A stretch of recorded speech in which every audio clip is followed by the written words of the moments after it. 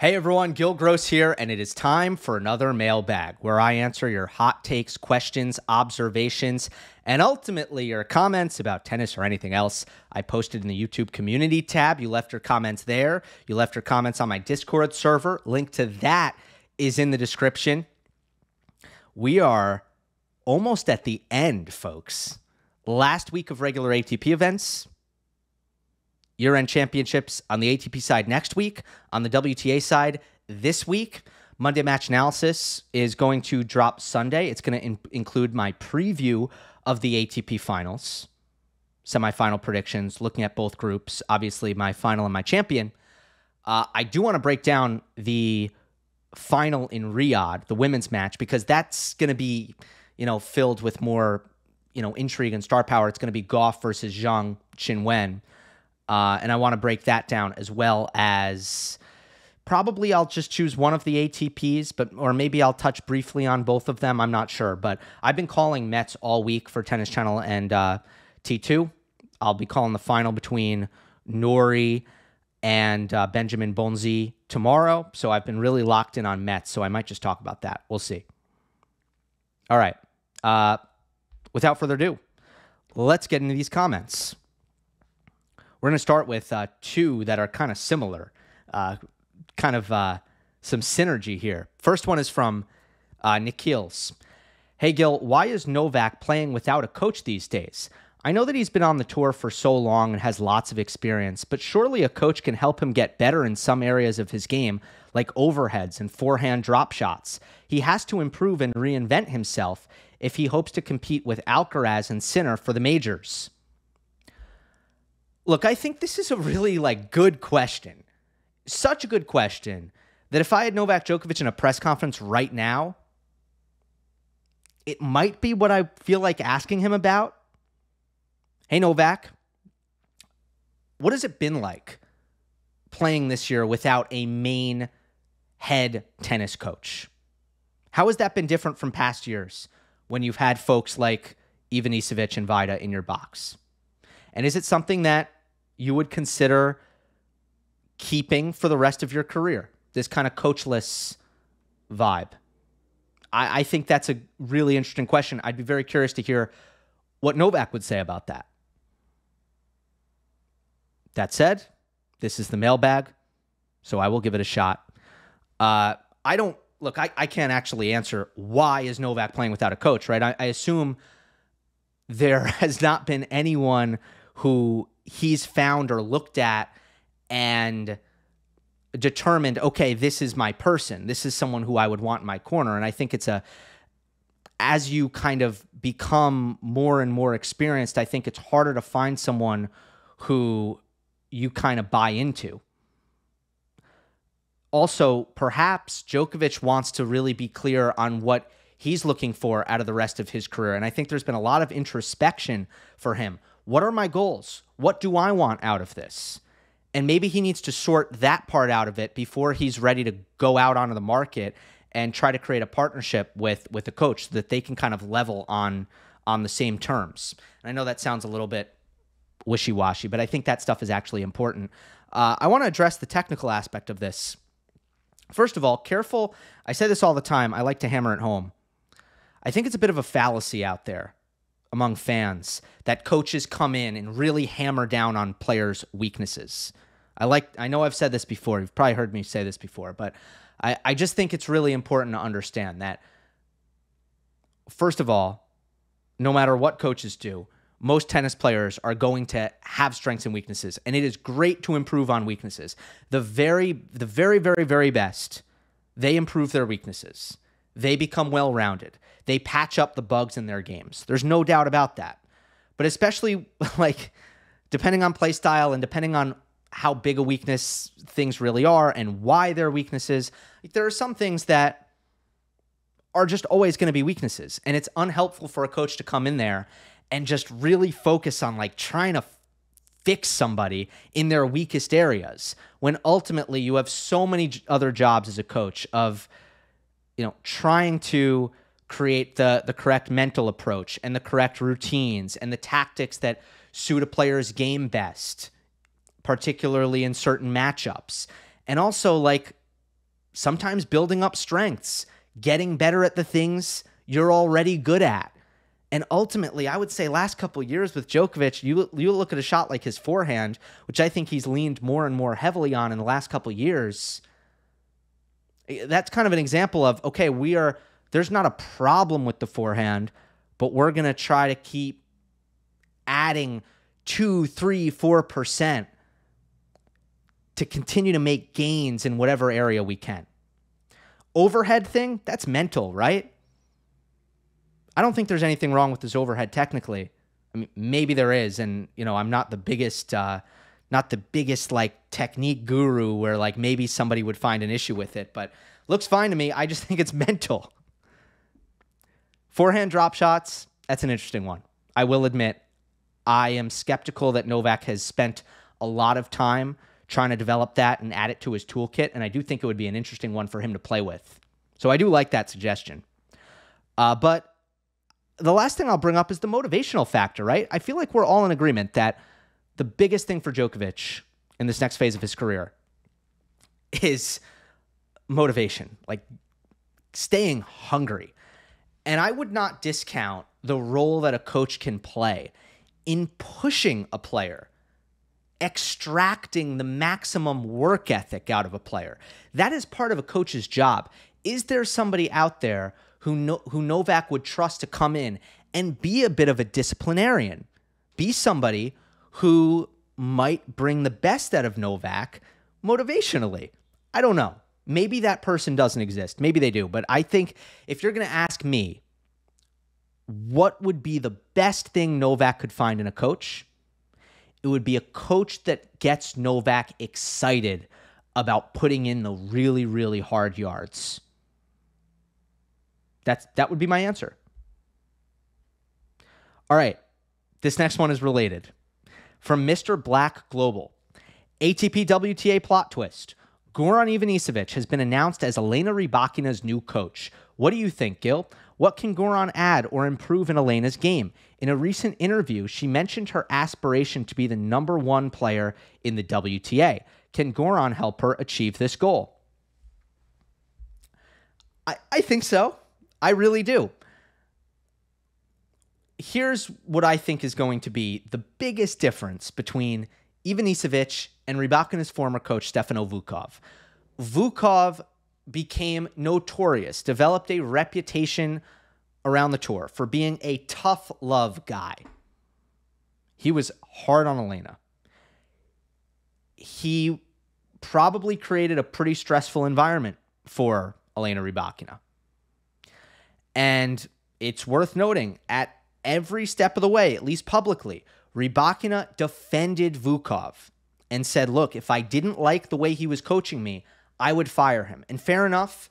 And I don't know what happened at the end there, and if things fell apart in an ugly way, in a cordial way. I don't know, and I don't choose to speculate, although many are. The point is, that is not going to be Goran. Not even close. While Ivanisevic certainly can get down to business, he is going to bring some levity. He is going to bring probably some much needed depressurizing to Rybakina. And it's going to be interesting to see how that change in approach might affect Elena. I think the biggest hope is that for Rybakina, it's going to allow her to stay healthier, because it's just like something is off. Something is abnormal about how often in the last couple of years her health has deteriorated. And maybe it's genetic. I don't know. Right? Like she's got maybe bad allergies that nobody can figure out what it is. And some players are just more injury prone. For Rybakina, it's just been a little bit strange because normally it's not like soft tissue muscle injuries or anything like you'll see with the Karolina Muchova. A lot of the times it's been illness. And I don't know, like there's just a lot out there. Like stress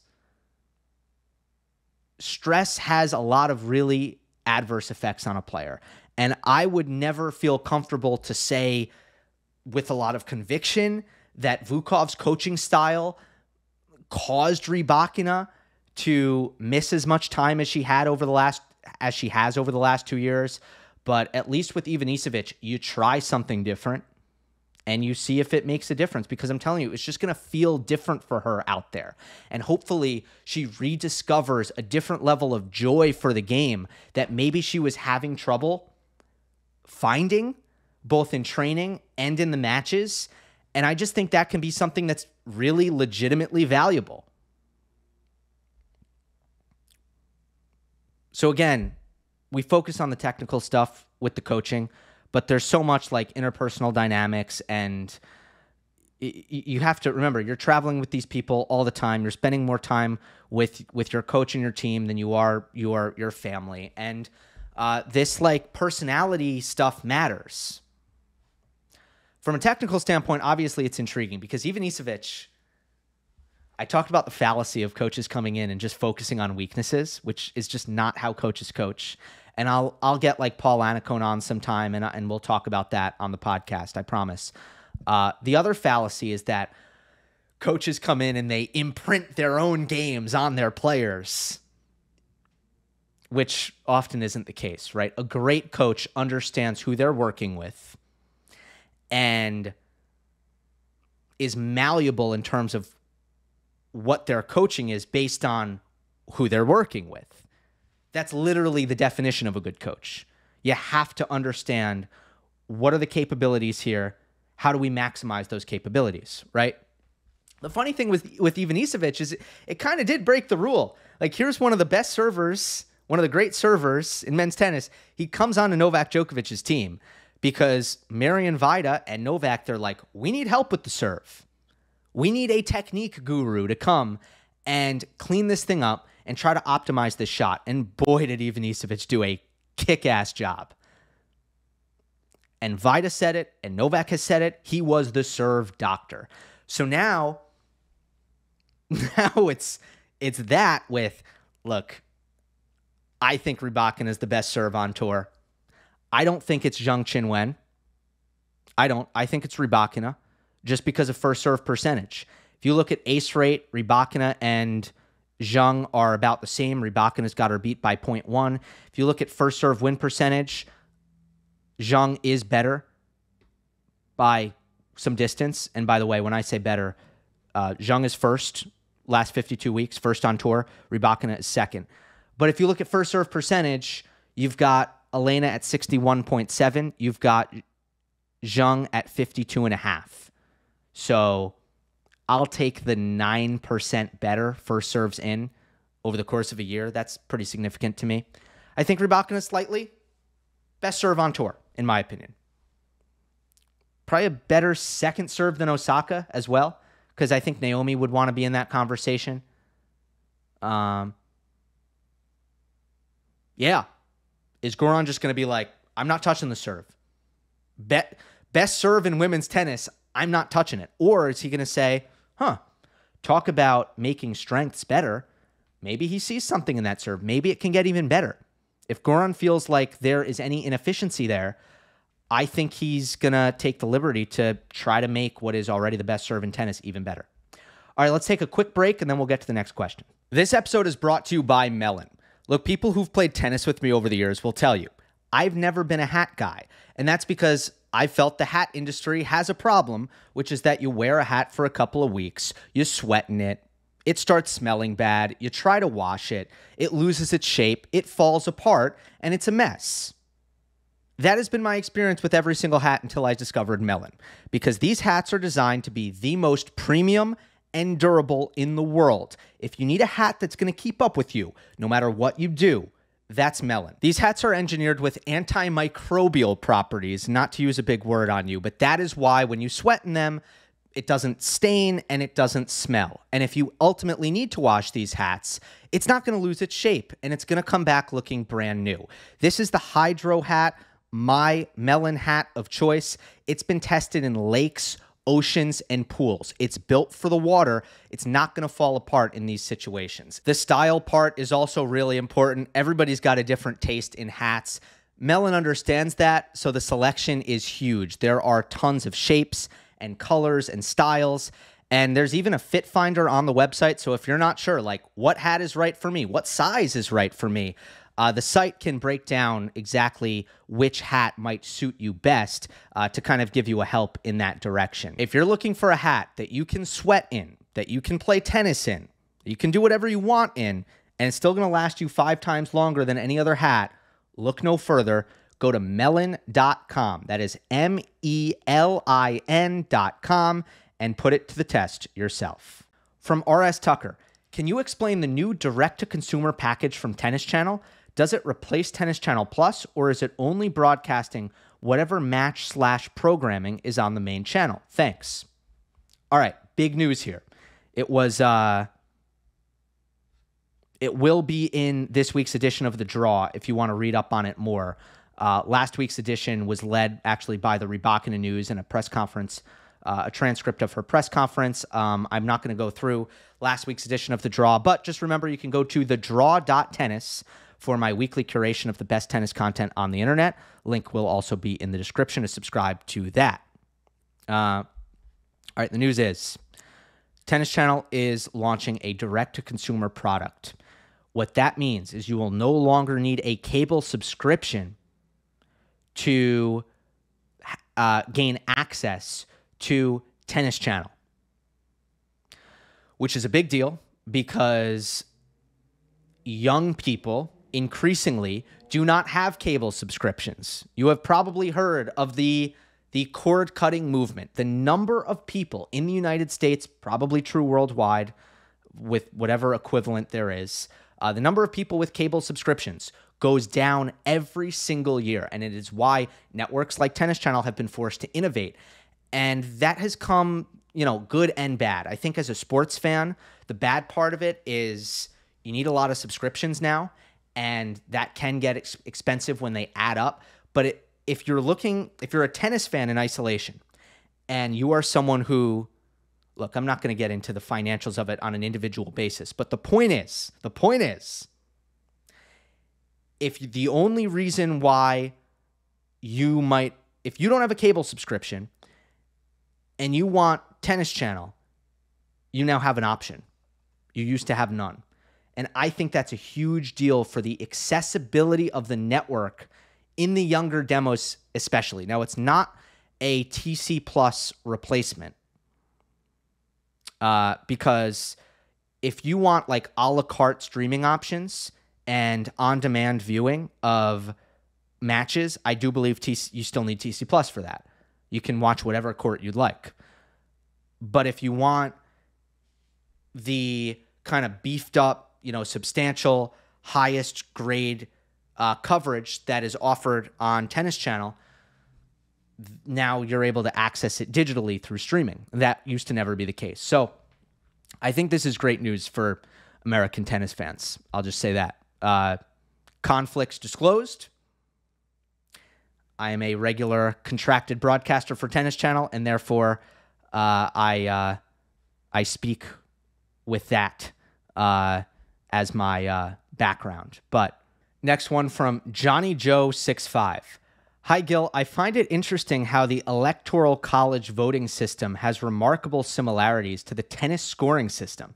You can lose the popular vote, but still win the election. Kind of like how you can win a match, but lose more total points. Also, how voting for Democrats in, say, Massachusetts is like a throwaway point in tennis. Votes in swing/battleground states have a lot more value than others, sort of like the value of tiebreaker points. Thoughts?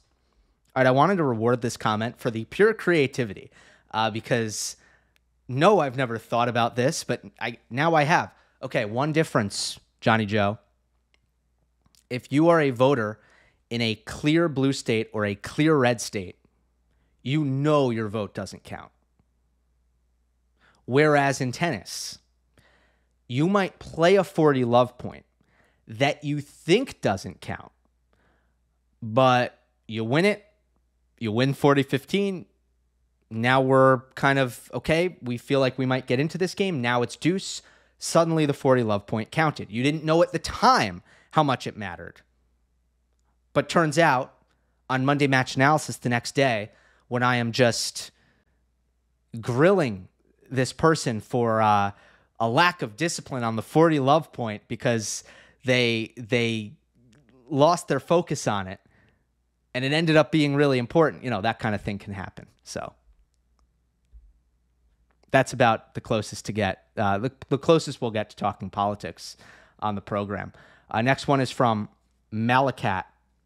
Hey, Gill, hope you're doing well. I'm curious about your thoughts on the recent success of certain players. Example, Perricard, Draper, Fils, etc., and whether or not that success will translate over to 2025. We've seen instances of players having a great post-US Open stretch like FAA, for example, and go on to have a pretty uneventful next season. Will this be the case for these players, or will their performance and results only improve going forward? Thanks for all you do, Gill. Again, I hope you're doing well and enjoy the holiday season. Appreciate it. Well, the players you named, Perricard, Draper, and Fils. In the case of Draper, my opinion on him hasn't changed. You know that for a long time I've looked at what he's capable of, his skills on the court, and I've regarded him as a top prospect, right? So, yeah, he's done well into our hardcourt season, but opinion ultimately doesn't change. I expect that he's going to be at the top of the sport for years to come.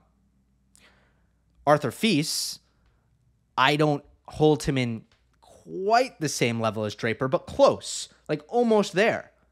And I think he has the potential to also be an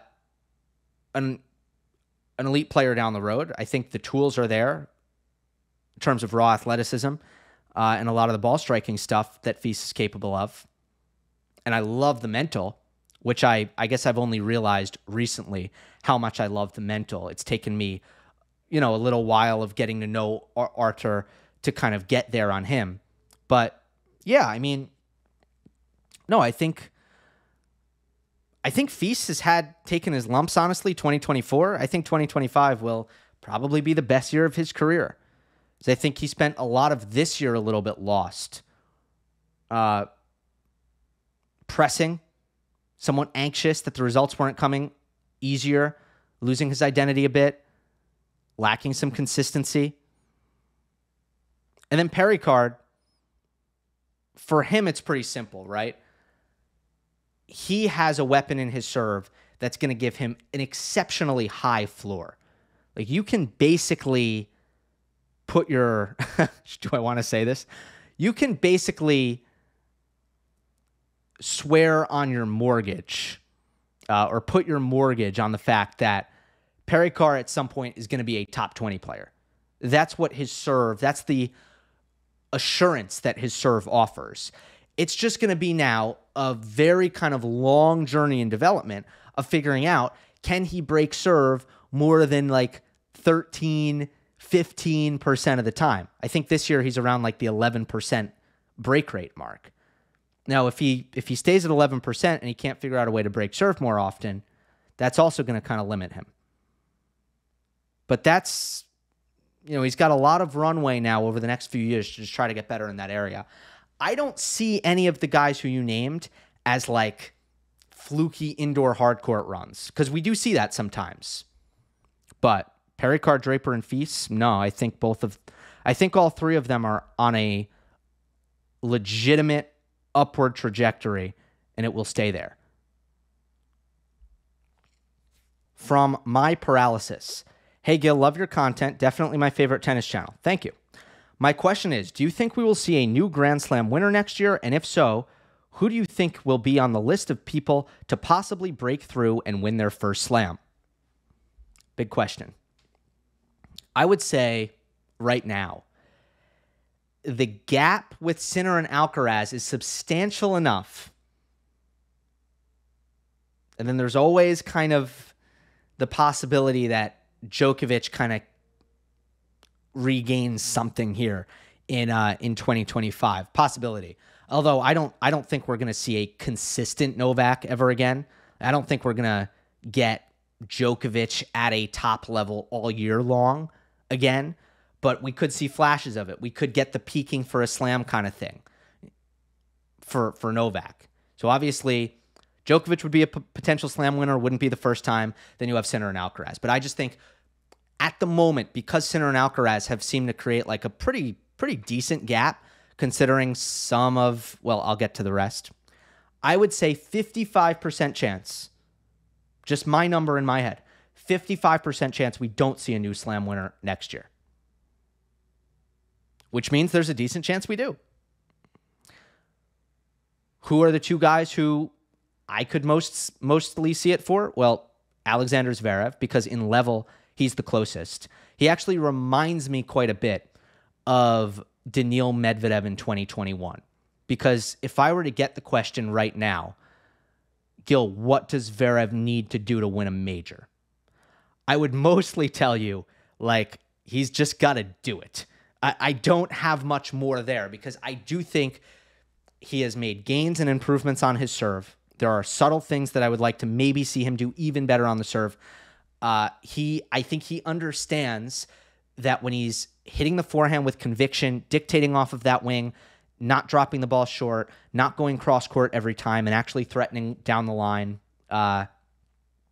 being unpredictable in terms of his direction off of that wing, and doing all of those things, and not decelerating, not getting tight on the forehand. Applying some forward pressure. Doesn't have to be net rushing constantly, but also like not just getting really, really passive against the very best in the world. I think Zverev knows he needs to do that. It just becomes a mental thing. So Zverev has the level. He has the capability. You just got to do it. And that's the only thing that he can do at this time. I don't think it's a matter of development.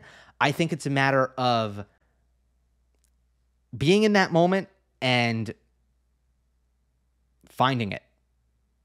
Finding enough. And maybe opportunity opening up, right? Like for Medvedev, what was opportunity?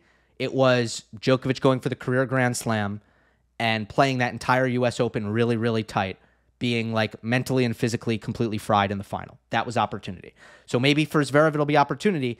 And if he gets that, I think he might be able to take advantage if he can hold his nerve. So Zverev is the first guy because he's really, really close. Draper would be my second name because if he takes another leap in his development, which I think is a possibility, he might kind of catapult himself up there.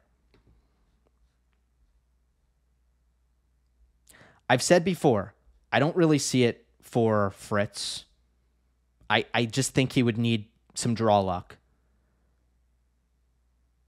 I don't really see it for Ruud. I don't really see it for de Minaur or Rublev or Dimitrov or Tsitsipas. Yeah, I mean, so Draper would be the guy other than Zverev. Yeah. All right, let's go to the next one.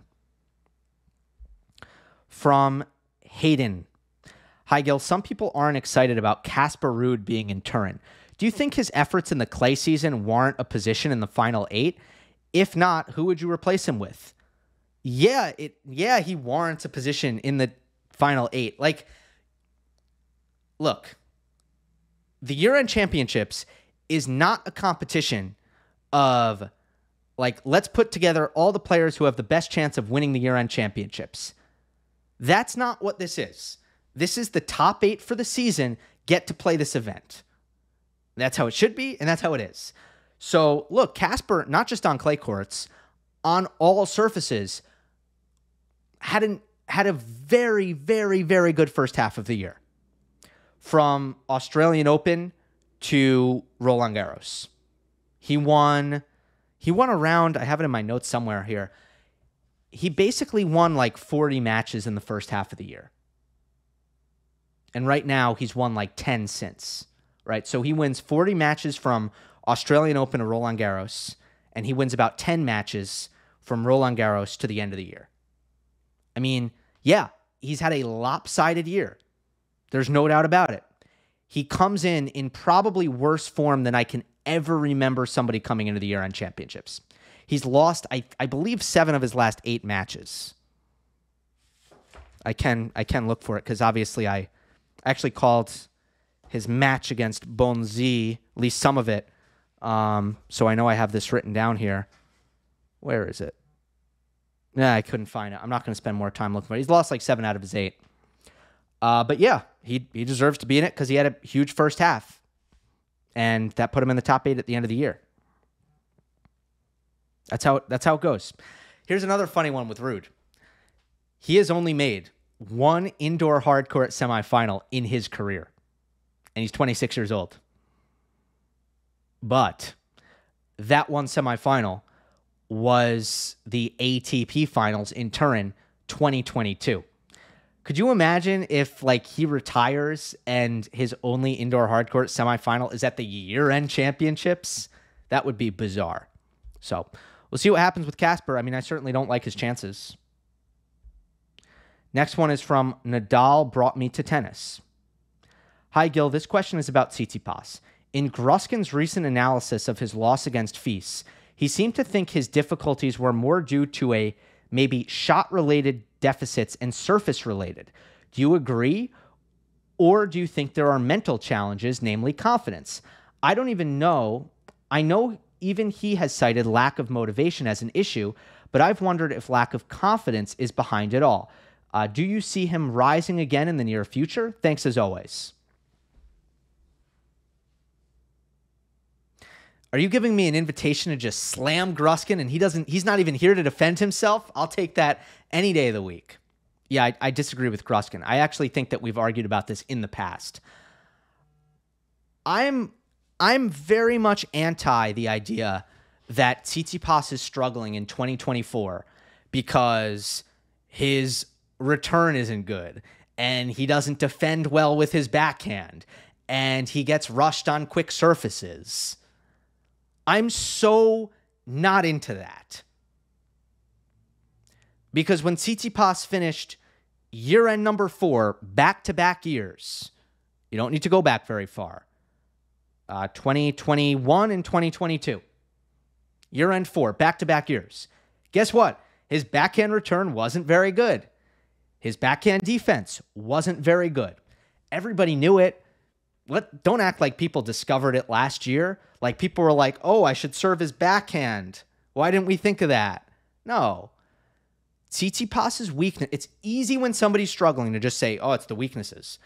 The weaknesses were always the weaknesses. The strengths have actually deteriorated. And I do believe there's been a big confidence issue. I think that he has struggled with the young guys coming up and beating him when at a certain point in his career, when he was kind of battling against the big three, they were these larger-than-life figures in the sport. Tsitsipas was playing them well. I think Stefanos was like, I think he thought, I'm the man. These guys are about to go away, and this is going to be my shit. I'm going to own this. And I just think when Alcaraz came up and started beating him, it did take a mental toll. And I think there's been some panic for Tsitsipas. I do. Due to that confidence issue, that I'm not, I don't have solutions here. I'm not confident in what I'm doing. I think there's been evidence of that. He has spent the last 2 years tinkering with his technology. There was a time where some of it was, injury related, but I know that he continues to play with his racket technology over the course of the last 2 years. Again, if we're going just hard evidence, the serve technique change in Australia this year, which I also wanted to say was because of his back. But when Tsitsipas tells you multiple times it's not because of his back, he said, it's not because of my injury. I actually believe him. I actually think that he was looking for some solutions and trying to find something extra. To me, very ill-informed, very silly. He was second on tour in hold rate last year. And that has gone downhill, right?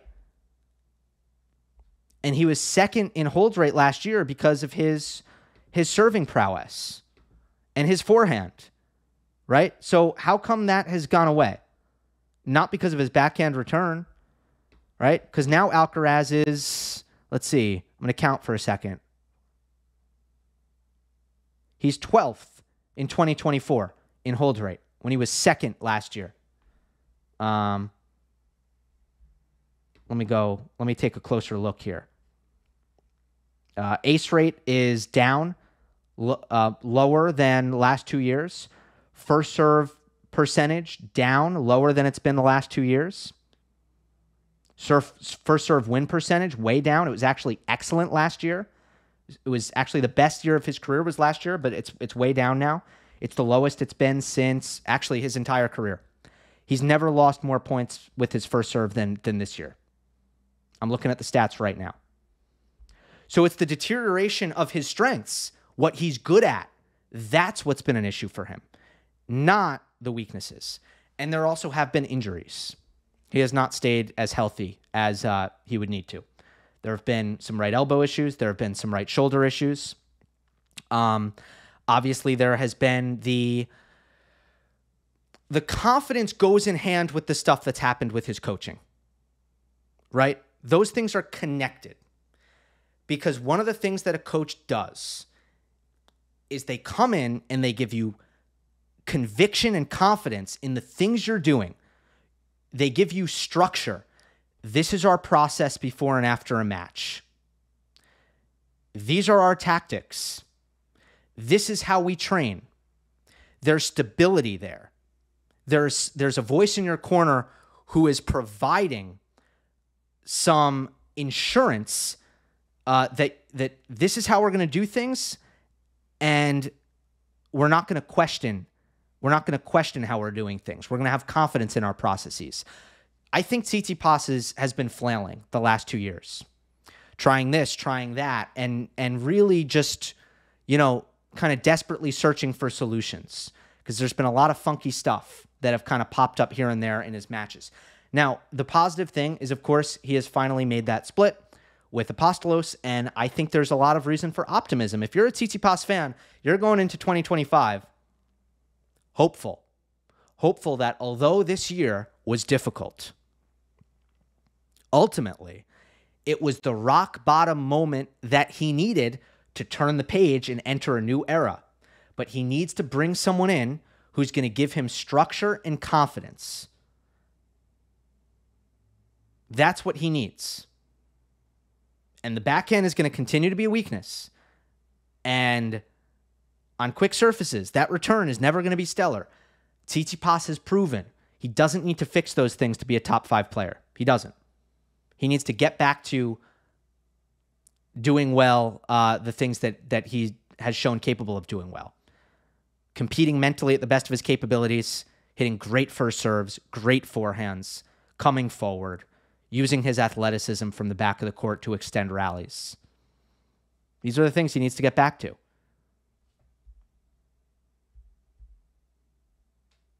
I feel like I had one more point, but I did go quite long on that, so I'm just going to move on. From Geezer, Gill, what do you think the legacy of Alcaraz's 2024 season will be? I think the legacy is going to be he won 2 slams. He won the Channel Double. Youngest player to ever win the Channel Double. Beat Djokovic in the Wimbledon final again, right? They're gonna write the story of the epic of 2023, 5 sets. Alcaraz's, true, I would say it wasn't his arrival, right? Everybody knew he was already like elite, but I think that vaulted him to, I'd say, another level of, respect, I would say, in terms of just taking down Djokovic in a Wimbledon final, ending a very dominant Wimbledon history, run for Novak from the late 2010s into the early 2020s. Obviously, there's some context on the Wimbledon win that he had this year with Djokovic's health declining, but that's part of the story as well, right? Like when we're looking back at this point in history, it's going to be an aging Djokovic looking to fend off decline. Of course, Novak getting the big win at the Olympics is actually probably the headliner of the 2024 season, other than Jannik Sinner's emergence as the number 1 player in the world. I think those are actually the 2 headliners. But if you're asking me what will Alcaraz's legacy be, 1, 2 slams, youngest ever to win the Channel Double. And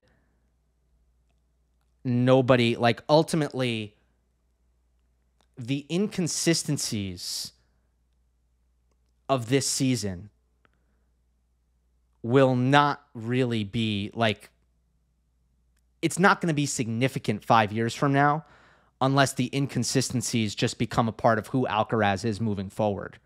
And then that's a completely different conversation.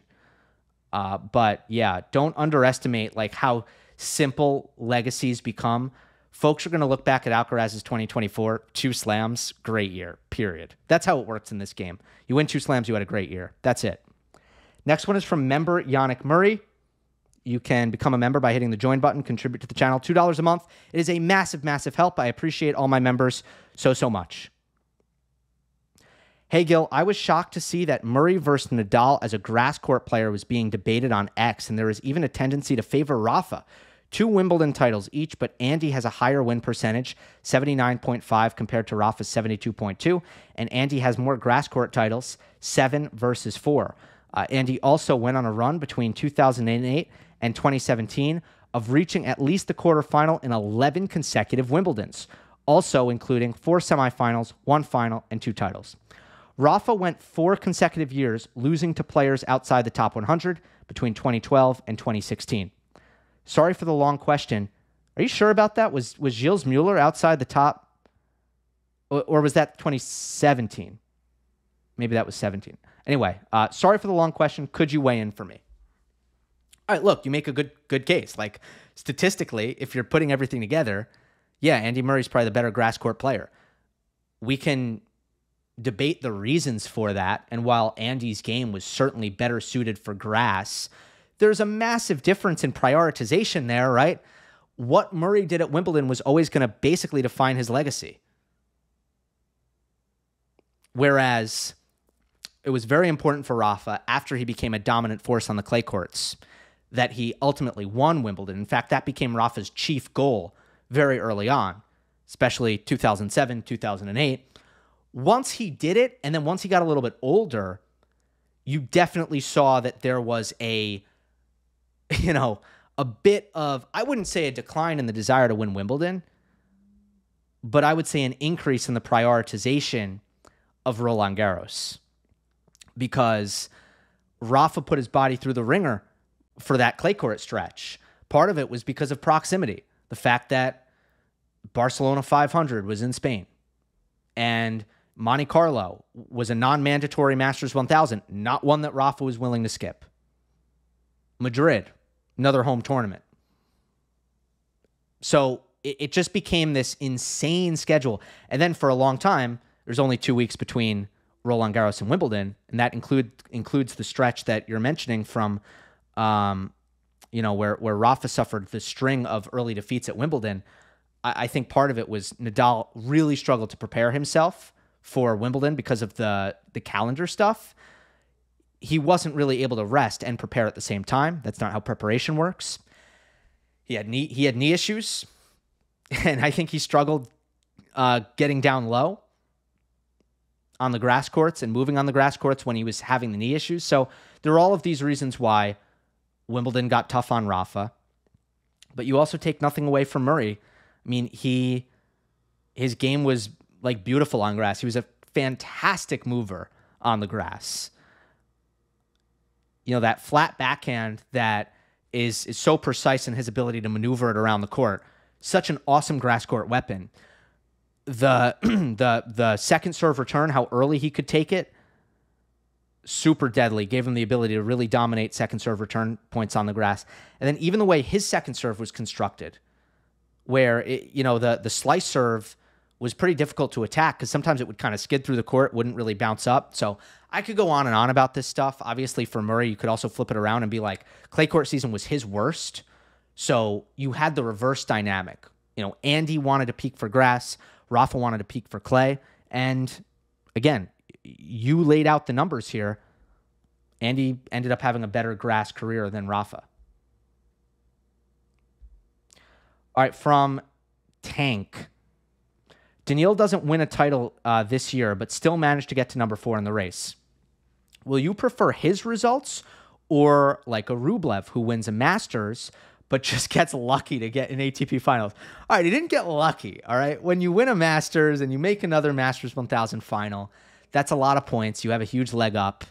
And, it's not like Andre did nothing other than that. He just went on a bunch of losing streaks this year. Ultimately, he went on 2 separate 4-match losing streaks, which is very un-Rublev-like, but that was part of his season. All right. The question, though, comes down, to What's better, titles or consistency? Here's my thoughts on this. What indicates the better tennis player? In my opinion, consistency indicates the better tennis player. Meaning, I think normally the more consistent player across the board, even if that player doesn't manage to have a title run, usually that player who accumulated a much better win-loss record, who was putting themselves in the mix at the end of tournaments on a week-to-week basis, normally that player is actually technically, I think, the better player. However, from a statistical standpoint and from a legacy standpoint, titles matter more. Like, titles actually add to your resume in a more significant way than consistency does. And there's some stuff with consistency, like I think year-end ranking matters. If I can look at a guy and say, like, I can look at Medvedev and say, okay, how many years in a row has he... Oh, well, there's the 1 year he slipped out. But let's see. I can look at Medvedev and say, looking at his year-end rankings here, that, okay, it's going to be 5 out of the last 6 years he finishes top 5 in the rankings. And 2024 is going to be included in that. And it just goes to show you, for Medvedev, when you're making an argument about how good he was as a player, man, I mean, he was top 5 at the end of the year almost every year. So that matters a little bit. But what matters even more is, okay, what big tournaments did you win? And for Rublev, he tacks on a Masters 1000. And he tacks on, titles. And to me, that will actually have more of a lasting impact on his resume. So legacy-wise, Rublev had a better year. Is there an argument that Andre was a better tennis player throughout the year? That's where I would say no, and I'd give it to Medvedev. I hope that makes sense. All right, last one from David Hughes. Roddick said the 2-week Masters 1000 sucks, and this is what Tsitsipas had to say. Quote, the 2-week Masters 1000s have turned into a drag. The quality has definitely dropped. Players aren't getting the recovery or training time they need, with constant matches and no space for the intense work off the court. It's ironic that ATP Tour committed to this format without knowing if it could actually improve the schedule, but the quality likewise. Paris got it right, done in a week, exciting and easy to follow, just how it's supposed to be.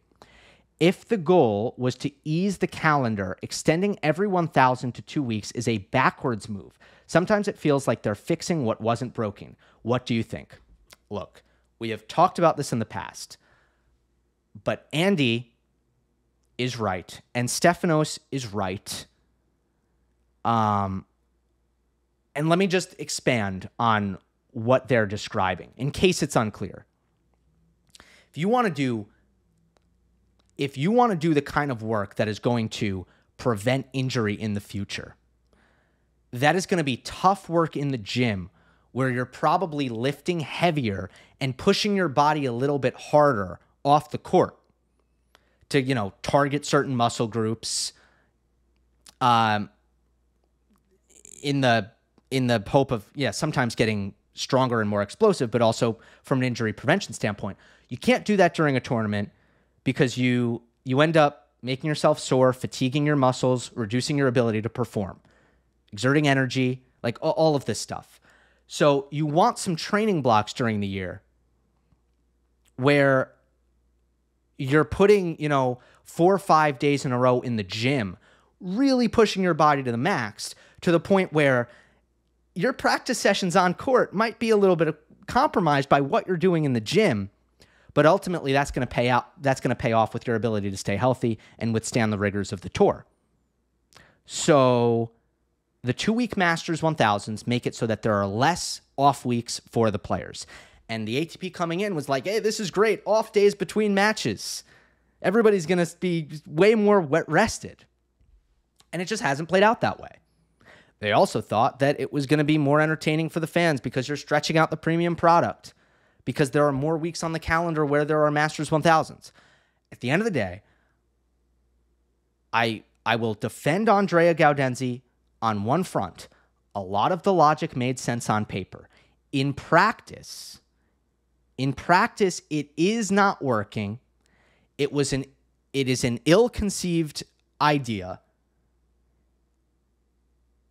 And the hope is that there's enough flexibility here where they can reverse course on what previously seemed like a good idea, and it turns out it's not a good idea. So are they flexible?